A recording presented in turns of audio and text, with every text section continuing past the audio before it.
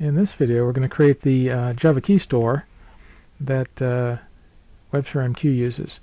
Now, there is no GSKit if you're using the client. I wanted to demonstrate this with a plain client. So I've installed MS0T, which is the WebSphere MQ Explorer, and it does come with keytool, but it does not come with GSKit.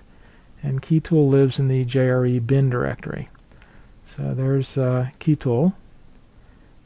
And now that we've found it, we're just going to go ahead and copy this directory. And we're going to open up a command window in the install directory for MQ Explorer. And then we're going to go ahead and add the JRE bin to our path so that we can find keytool easily. So as in the previous video, if you just type in keytool, you're going to get a list of all the different possible options. And this is the Java standard that is supplied with the Java, the standard distribution of Java. So we're going to generate keys, and as before, we're going to want to be able to list the certificates that are in the Keystore and list the details of those certificates.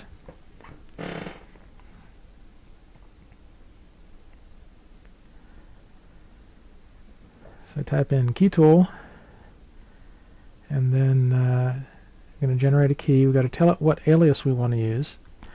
Now, there have been some conflicting standards as to whether you needed to use IBM WebSphere MQ and then the ID of the user. I'm going to go ahead and do that because we know it's compatible.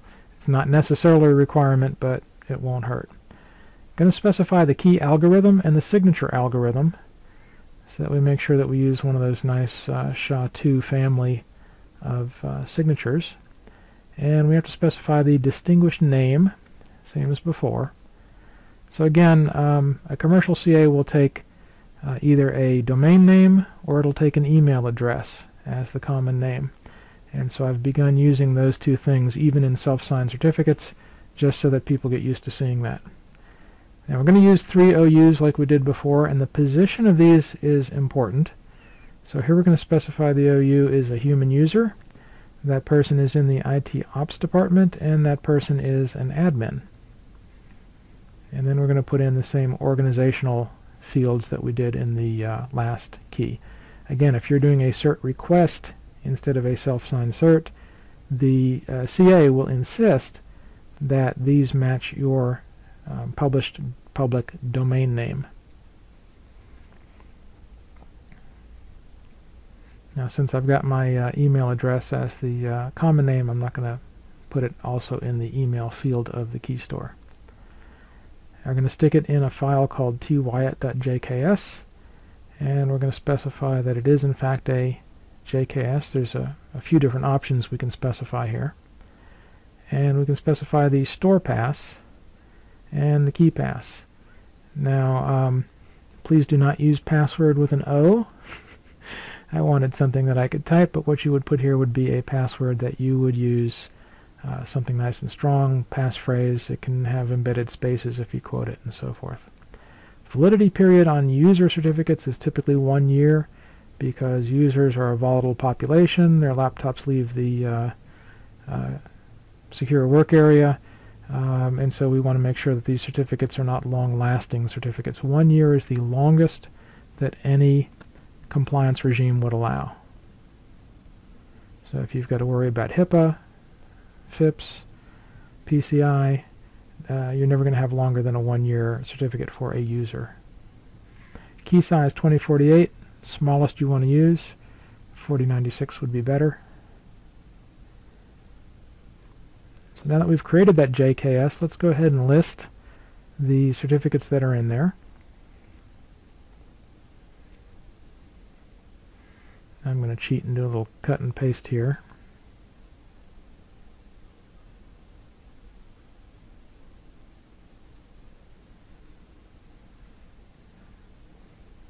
Is the problem with that dash stashed.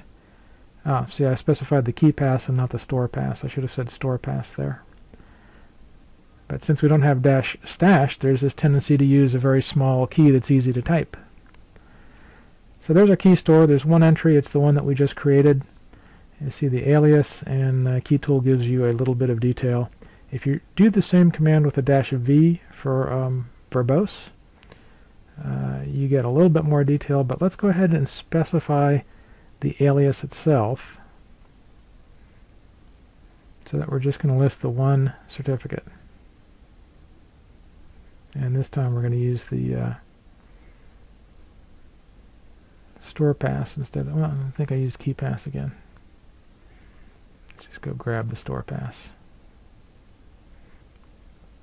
Since we're just listing the public certificate, there's no reason to list the key pass, but it doesn't hurt. And do the same command with the -v, and there's all the details of our fingerprint. Chain length 1 is about equivalent to CA equals false. Chain length 1 says in a certificate chain you can never have more than one certificate, so this can't sign anything else. There's our validity dates, and there's the fingerprint.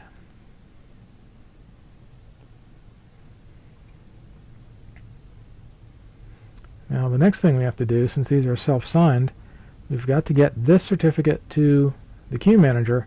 So let's go ahead and export the public key. And got to give it the key store name. Got to tell it which key, even though there's only one. And we've got to give it the store pass. Well, okay, one more time. Apparently I got a stuck escape key or something here. Okay, so there we go. Give it the store pass, the alias name, tell it to extract it, and then we have to tell it what file to put that certificate into. Again, we're using the common name. In this case, it's the user ID. That -RFC at the end, that's what makes it export it as an ASCII key that GSKit can understand.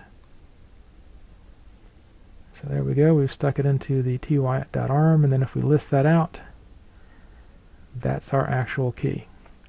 Now the next thing will be to get Explorer set up to use this key store that we just created. Come with us to the next video, and we'll show you that.